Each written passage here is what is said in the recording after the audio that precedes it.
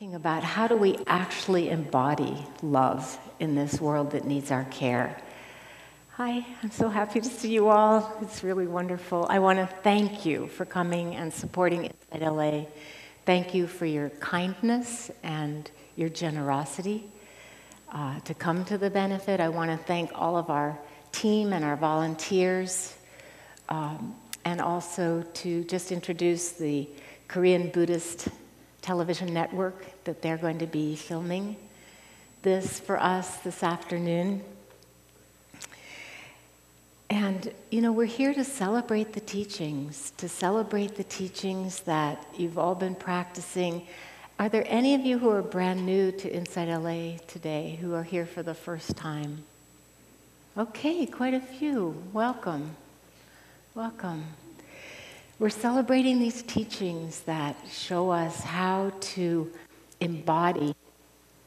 We use the word embody because we actually want this to be real, that the love that we cultivate, the compassion, the wisdom, the mindfulness that come out of the practices that we do to train our hearts,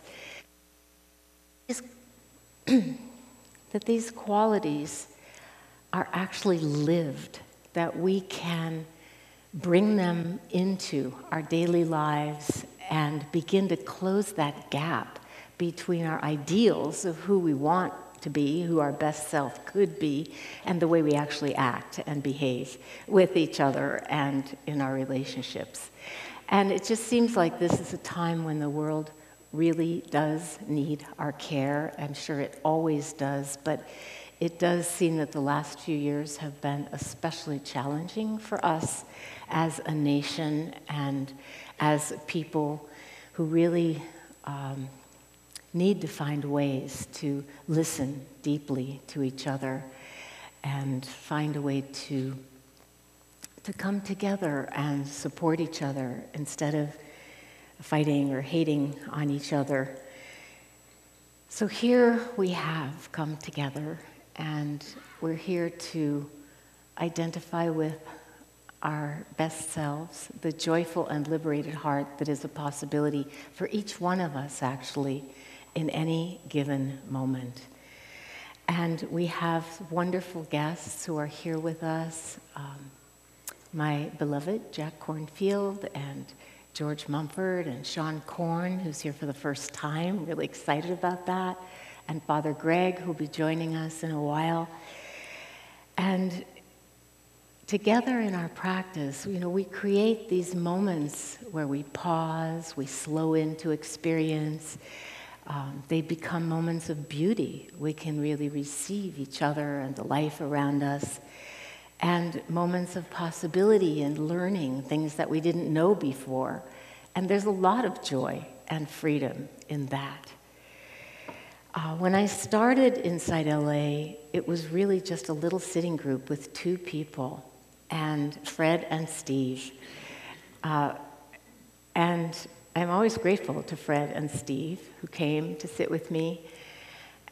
And so it was very tiny, and it was very homemade, and it was like cooking from scratch. It's a very complicated recipe, as it turned out, but you don't always start that when you embark on something. And the thing that we did from the start at Inside LA was to have both the Buddhist teachings and the mindfulness teachings that are more secular, and to have them accessible and available to everybody. And also I wanted, because I had lived most of my adult life in Boston and worked for 25 years as a psychotherapist there, working in schools and working a lot with children and families, I really wanted us to be able to take part in and contribute to the community. And I was new to this community. I came to LA, I was already in my mid-50s. I didn't have the things that really fly in Hollywood, like gorgeous beauty and money and connections. I didn't have any of those when I came here. And so I thought, what better way to get connected to the community than to find places that need support For a while, I worked 2 days a week at Central Juvenile Hall, working with the boys and kids there. And while we didn't call it that at the beginning, we always had insight in action. In other words, the programs and initiatives that come from what we learn in our meditation and what we learn together in our practice, and that are really about serving the people who work on the front lines of suffering in our society. People who are looking homeless folks, experiencing homelessness in the eye every single day. People who are taking care of those who are critically ill and dying.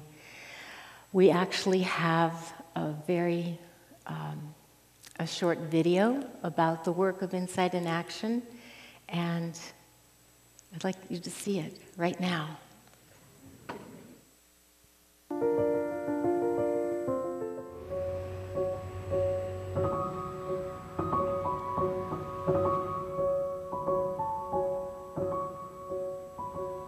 At Insight LA, we practice and embody compassion and social action. We combine these two elements with our Insight in Action programs. Insight in Action offers mindfulness training to marginalized communities and to caretakers who are on the front lines of suffering. And we do this at no cost to them. I'm really excited to talk about Insight LA and social action, partly because it's one of the few places that I know in the country, maybe in the world, which combine the deep inner trainings of compassion and mindfulness and loving awareness and so forth with social action. And this is the very thing that the world needs at this point. Insight in Action is growing beyond Los Angeles. We understand that we're part of a global society and that our well-being is interconnected. We're bigger than the communities around us. So now we're traveling around the world and teaching mindfulness. We go to Tijuana, Chad, Cameroon, and Greece and offer mindfulness training to refugees and to their caretakers. We also have a tribing program in Puerto Rico. Throughout different cities, we have partnered with nonprofit organizations, schools, and healthcare providers who are offering services and teaching mindfulness to youth and community members. I am Delia, and I am a facilitator for the Insight in Action program in Puerto Rico. Thanks to the program, we've been able to bring mindfulness to different community-based organizations all throughout the island. Here at home, we're offering trainings to those who work with the critically ill and dying. We've expanded our reach. We're now offering mindfulness in communities such as East LA, South Central, Pico Rivera. We're reaching marginalized communities who otherwise wouldn't be able to come to our centers. Insight in Action is also in public schools through an initiative called Insight in Schools. We're currently developing a curriculum that is culturally sensitive and both trauma and resiliency informed. We're doing this work as an act of social justice to begin to break down the school-to-prison pipeline, to support youth and all of the adults in their lives, whether they're teachers, counselors, social workers, or parents, to become socially, emotionally intelligent, to become compassionate and stronger in their communities. So we're making this video to give you a taste of some of the things that we're already doing, and it'll also spark your imagination, so you'll think about what is possible, what else might we be able to do if we have the support and if you're with us. So come join us.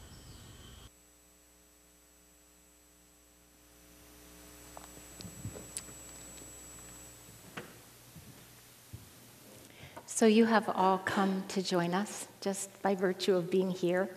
And again, I want to thank you for just being that loving and that generous. And you are here. And I think when I press on this, it stops. And you know, there are a lot of difficult things going on in the world, things that we hear about every single day. And yet, there are also beautiful, magical things that are happening in the world and that are possibilities for us. The liberated and joyful heart is a heart that is full of hope. It's a heart that is optimistic.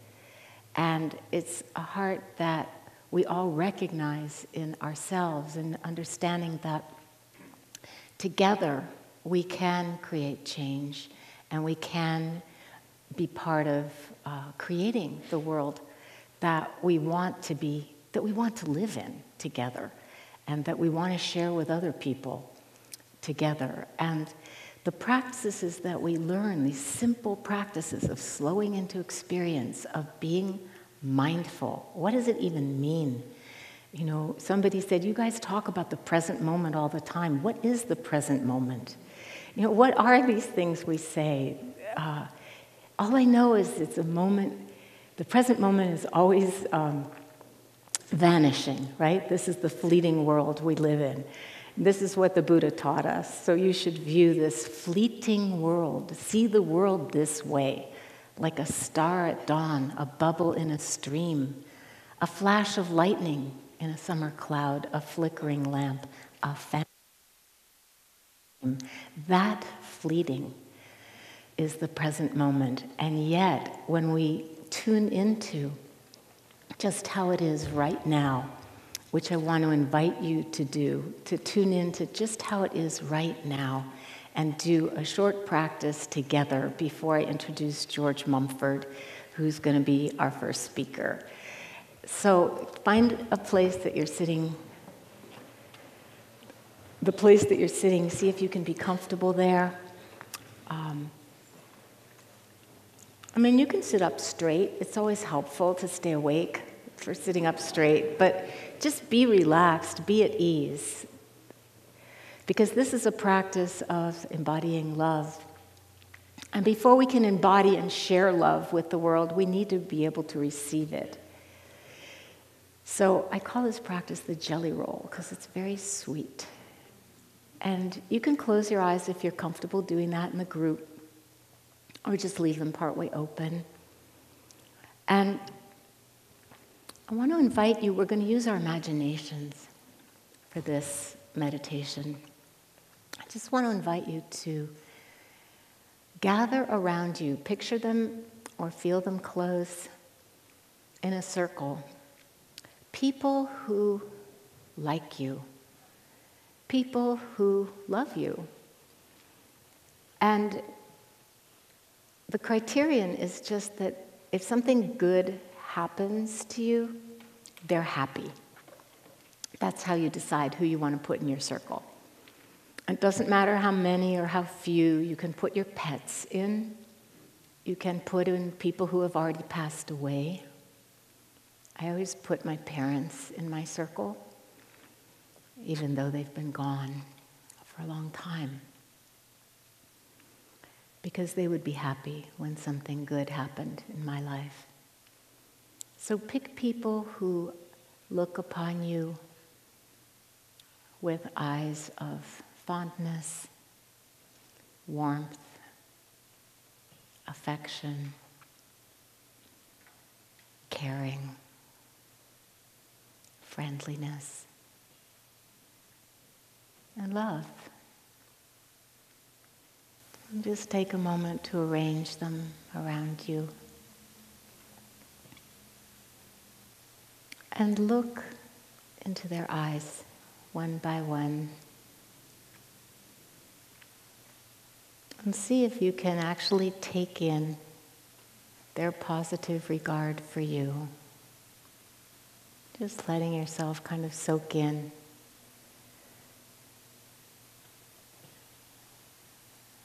their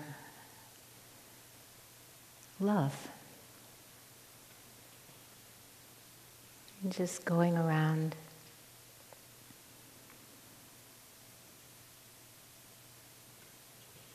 seeing how it is to receive this love, this caring.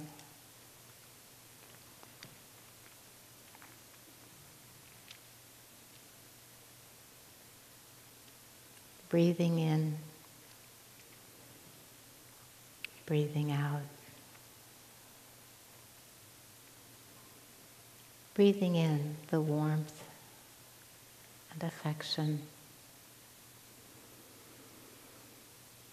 Releasing any awkwardness or shyness you may feel about being the center of this kind of attention. Just wishing well for you.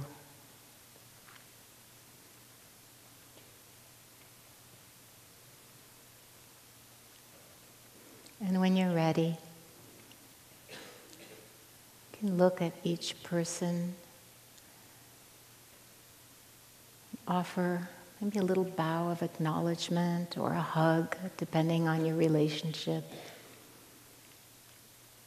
A pat on the head if it's your dog. But just one by one, appreciating each of these beings. They're embodying love for you and transmitting their love and caring to you to strengthen you.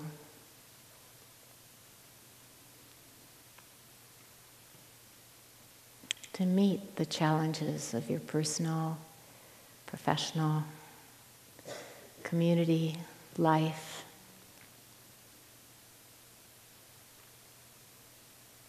Just one by one acknowledging them.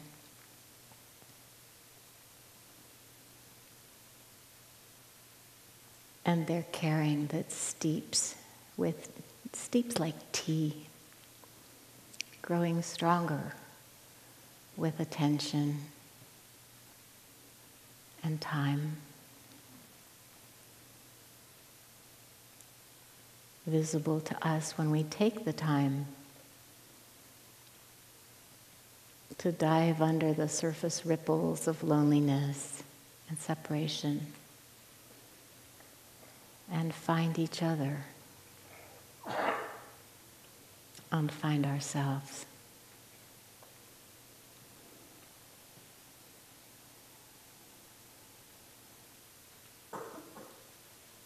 And when you're ready, as you look at each person, you can just let them kind of wrap one by one around you and dissolve into your heart.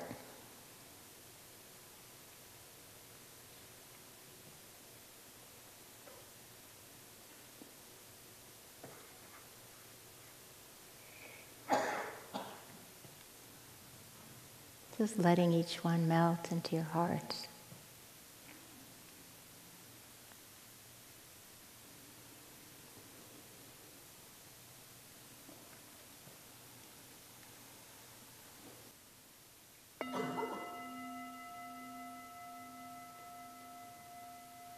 When you're ready, opening your eyes. And this is our liberated and joyful heart. Even with climate change, patriarchy, racism, poverty, all the conflicts and divisions in our world, we can embody this love and offer it to our world near and far. And now I want to introduce and welcome George Mumford. George is a dear friend of mine for decades now. He comes from my native town of Cambridge, Massachusetts. He's from Boston now and flew here from Boston. And George was a basketball player at UMass, where he roomed with Dr. J, Julius Erving. And he was basically a basketball fanatic until injuries forced him out of the game that he really loved. And he got involved with the medications that helped him numb his pain and actually used those medications to numb his heart, the emptiness that he felt without his game.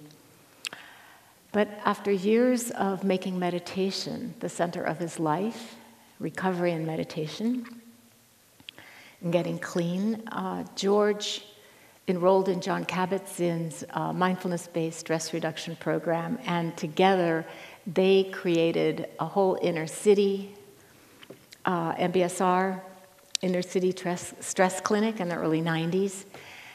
And then when Michael Jordan left the Bulls to play baseball, they were devastated, and Phil Jackson reached out to John looking for somebody who could help the team, and the rest is history. George became their mindfulness coach.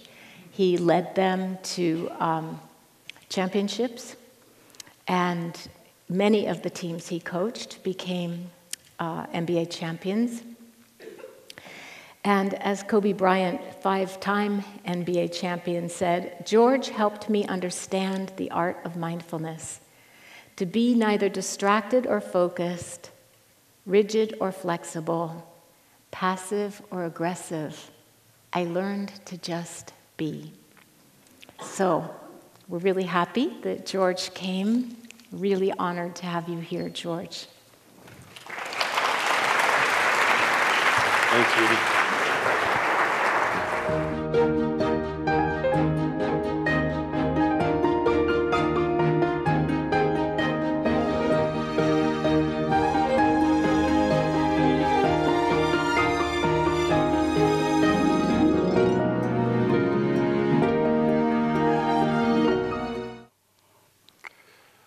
Hello, hello, hello. It's great to be here. I feel like I'm home again. Back in the day, I used to spend about 90 days out here working with the LA Lakers. And now I come out here to hang out at inside LA as well as other places.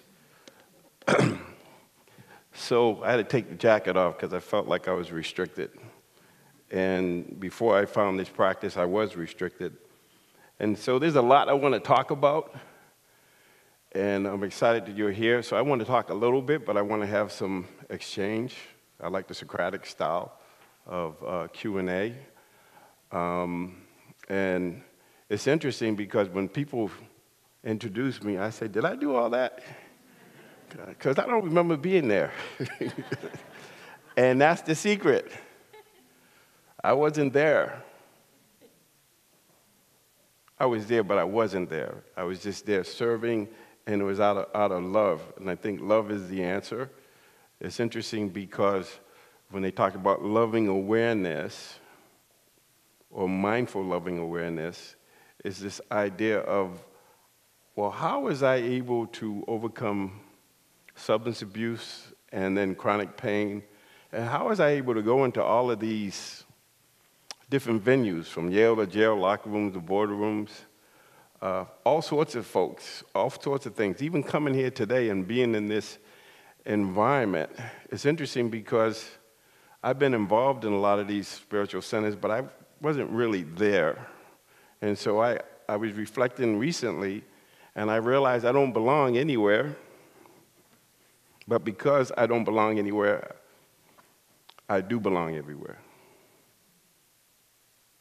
And because I forget myself, I find myself. And so this practice has been really powerful in this idea of love, or at least having the mind in this state of openness and being willing to relate to people. So one of the things I talk about a lot is that we start off with the tremendous gift of birth, and the fact that we have Buddha nature in this culture. That's what we call it.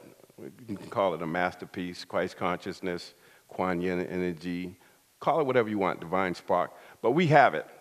And so what enables me to go in and work with in these places is the fact that I'm going in there not trying to fix anybody.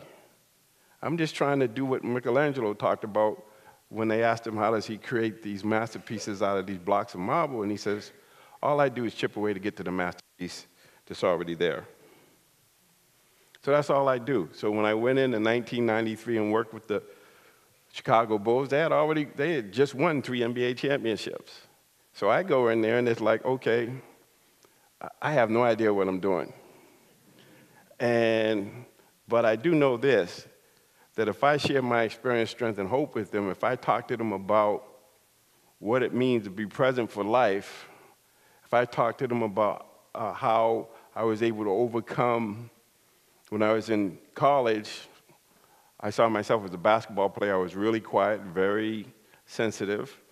Now I'm not playing basketball. Who am I? So it took me years to figure out who I was. And then, so when I thought about it, I said, okay, well, I can just share my journey with them. And I could just look at them and say, hey, what do you want? And then who do you need to be to do what you want to do? And so I talked to them about my experience room with Dr. J, my experience with martial arts, my experience being in flow or in the zone. And it's interesting because what is the zone? What is flow? And people, how many people have been in flow or see it, have seen it, right? You know what that really is? All that is being spontaneous. That's all it is. But the mind, body, heart, and spirit or soul or whatever you want to call it have to be on the same page at the same time. And so we train the mind. We train the body. But as my friend Yogi Berra said, 90% of baseball is mental and the other half is physical. I feel that life is like that. 90% of it is mental, the other half is physical. And so we have to work those muscles. We have to understand what are we doing and why are we doing it. And so for me, when I can align myself with right what we call right view, when I can come in with a loving heart, when I can talk about love, not as a feeling, but as productivity or as work or as sharing, being a service. And I like the way Eric Fromm talked about it. He talked about it this way. He said, okay, George, he didn't talk to me, but this is how I heard it. Okay, George, if you're going to have self-love, then you have to have self-knowledge. You have to know thyself.